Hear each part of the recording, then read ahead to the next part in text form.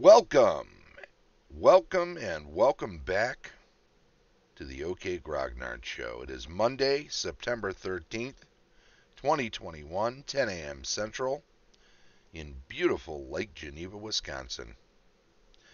And today we're going to talk about something that is not actually an old school product, but should appeal to some old school players, or perhaps will appeal to some old school players who would like to use something like this as a gift. Let's put it that way. How's that sound? We're talking about the D&D Dungeons and Dragons Monsters and Heroes of the Realms Coloring Book. This was a UK item that I picked up. I picked it up on eBay. I actually got a couple of them. It's from 2016 originally, and features mostly art from the 3 core 5th edition books in 2014 and line drawings from them, and some maps by Dyson Logos.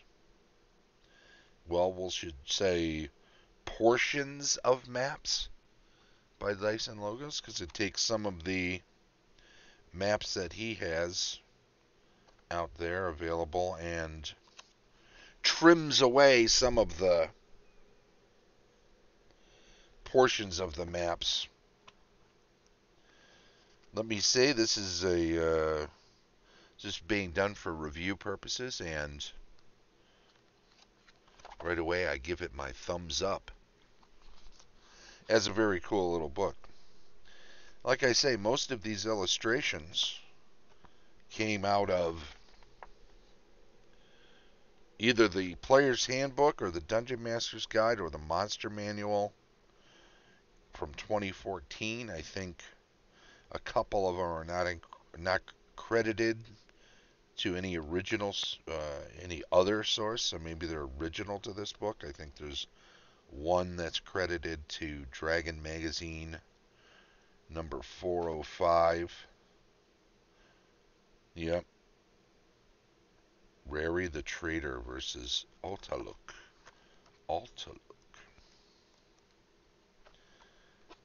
So that would probably be, this one here. And as you can see, they're pretty complex drawings, illustrations, as black and white, and as Chadwick Press is the imprint that put this out. Here's the back cover. I will read that. Dungeons & Dragons has entertained fans from around the world with adventures and stories for more than 40 years. 42 years in 2016, right? During that time, some of the most amazing fantasy artists on the planet have graced the pages of the books with their stunning illustrations. This collection is packed with black and white versions of many of their pieces for you to color and enjoy, as well as 16 pages of full-color originals for inspiration. That includes some large pages like this, and of course, my green screen won't do these justice because there's enough green or close to it to throw off the camera. The back page, let me read this. Top section here. Copyright 2016, Wizards of the Coast, LLC, written by Matt Forbick and Kirsty Walters, designed by Garrett Butterworth, Mark Golden, and Ian Upstone. Coloring illustrations by Alexander Valrigi. Cartography by Dyson Logos. And it goes on to give the rest of the technical information as well as Hasbro Europe for the Square, Stockley Park, Uxbridge, Middlesex. And all of that. Hasbro, Wizards, wonderful info.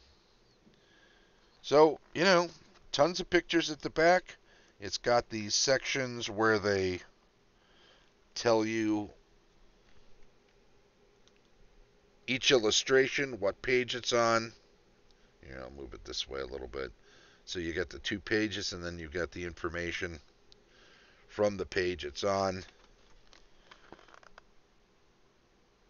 Title Flying Copyright on 68. William O'Connor, artist, first featured. Dungeon Master's Guide 2014, 69. Title, Adventurers Hijacking a Nobleman's Coach. Artist, Eric Belial.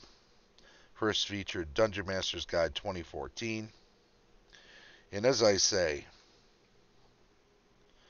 all of these are wonderful illustrations. If you enjoy coloring, and I know, well, they weren't invented during the period of the pandemic. They were popularized. Adult coloring books, I would probably say that given the amount of detail on these, you might consider this an adult coloring book, although, and though it might be challenging for a younger person, I don't know. What's wrong with challenging a younger person? Nothing. So, pick this up. I think they'll love the illustrations for sure.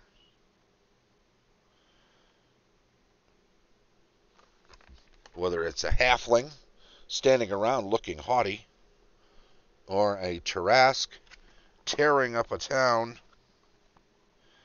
And again, you can go to the back and get information like the page 48, Heroes Confront a Tarrasque. Artist, Craig J. Sparing. First featured in Dungeon Master Guides 2014. And then 49, title Regis. Obviously the name of that halfling. Artist, Randy Gallegos. First featured in the Player's Handbook 2014. Again, those are all 5th edition core books that the vast majority of these come from. There's a Beholder Eye Tyrant image in here. There are any number of dragons and adventuring parties. So they would be fun for people that are part of a group to maybe pick out an adventuring party and create characters that are geared toward the illustrations maybe. Or you as a dungeon master could use some illustrations from this, colored or otherwise, to use as handouts or illustrations to hold up during an adventure. You could write an adventure around any number of these. There's Sarah in the neat, she asks.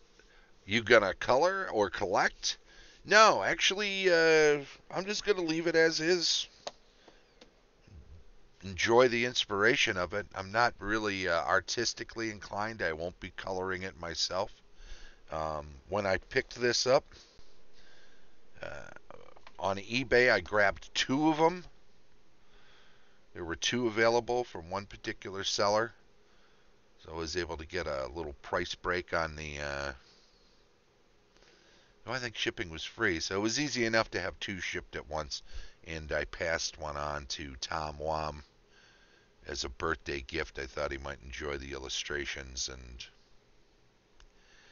who knows, get a kick out of some of it. It's post his time at TSR/Wizards, but he loves good artwork. Tom is no snob when it comes to artwork. If he sees something he likes, no matter what game or edition or where it's from.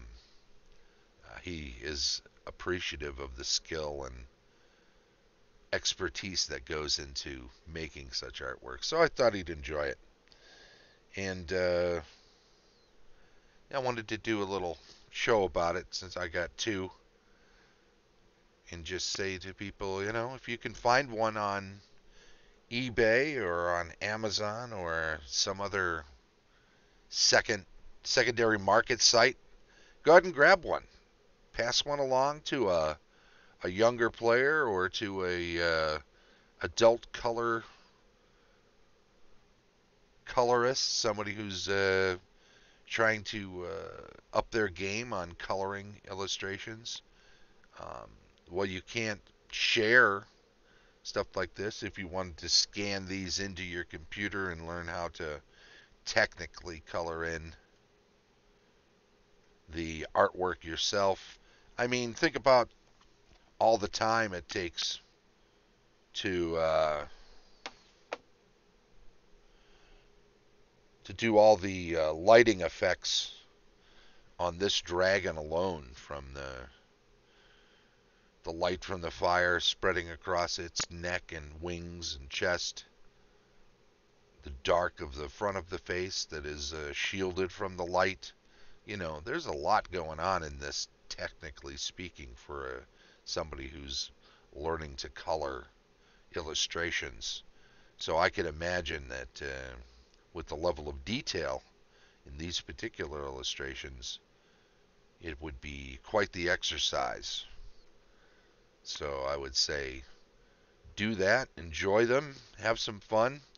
And like I said, if you're a DM and you're looking for inspiration for an adventure, you could go through this and grab one of the adventuring party illustrations. They have a number of those with 4 or 5 members. Pull it out, create one-shot pre-gen characters for an adventure, and based off of the illustrations, it would be a nice way to start. You can use it colorized or not. Maybe pass it around the table with a box of color pencils and let one or more of the players at your adventure that day do the coloring of the image. You could pick out a number of the monsters, the shots of the various creatures or encounters that are some of the illustrations in this book, and use those to fabricate some encounters for that adventuring party and create an entire one-shot adventure based around some of the illustrations in this book, and have illustrations for the one-shot adventure to show to the players as you're playing. So it could be a very useful tool. In any event, that's about all I have to say about it. It's really wonderful.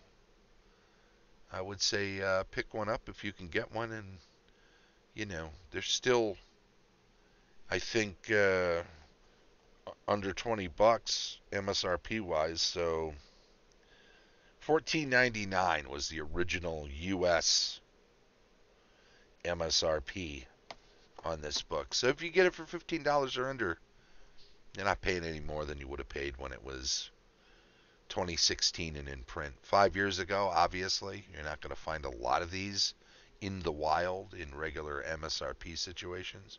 You might spot some at half-price books if you're in the U.S. and various places where they show up, or maybe on the bookshelf at a thrift store or whatever, since it is secondhand at this point.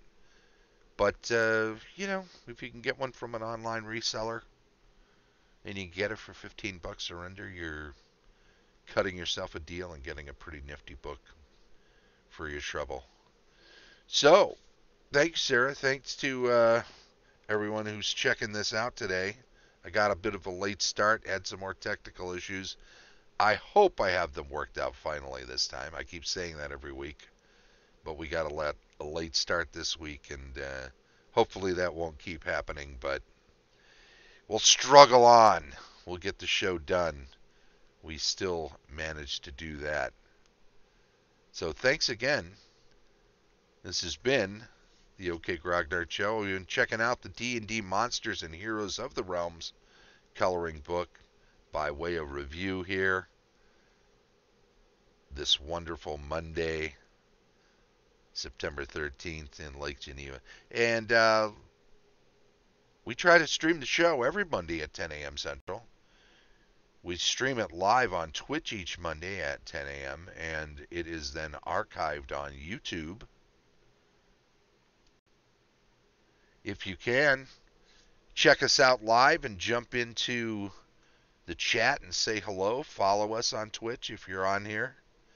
If you're checking us out on YouTube, by all means, subscribe to the channel. Click the little bell so you'll get updates, notifications when new videos are uploaded.